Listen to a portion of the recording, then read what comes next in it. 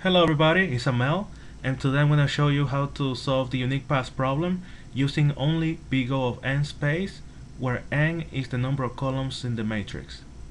In the last video, the solution was using dynamic programming. Time complexity big O of m times n, space complexity was also big O of m times n, where m is the number of rows and n is the number of columns.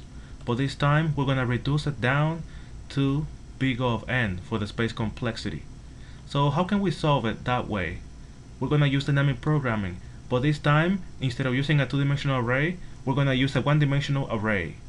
And that one-dimensional array will represent the row above the current block.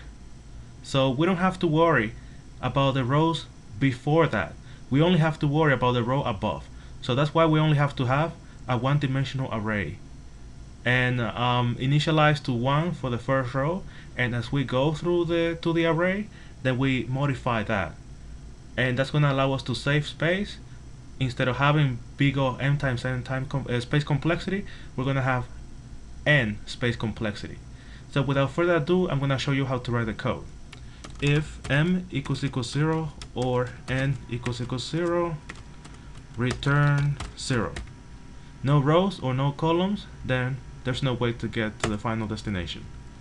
I'm going to have an array of integer dp gets the value of new array of integer of size n. And as I said, initialize to 1. Arrays that fill dp 1.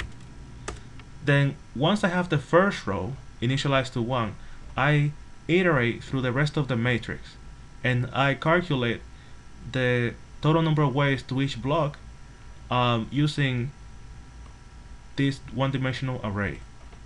For integer I gets a value of 1, I is less than the number of rows, plus I.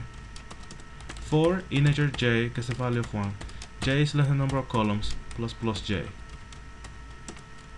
Okay, I'm gonna say dp sub j plus equals dp sub j minus 1. And at the end, I return dp sub n minus 1. dp sub n minus 1 is going to be this block, or this position here. Why? Because by the end of the iteration, this array is going to represent the last row. So you return the last element of the last row. That's going to be the total number of ways. Run the code.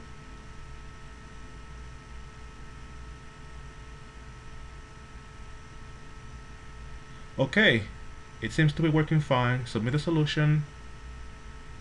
Alright, so this is working perfectly. Please press the like button. Don't forget to subscribe, and see you next time.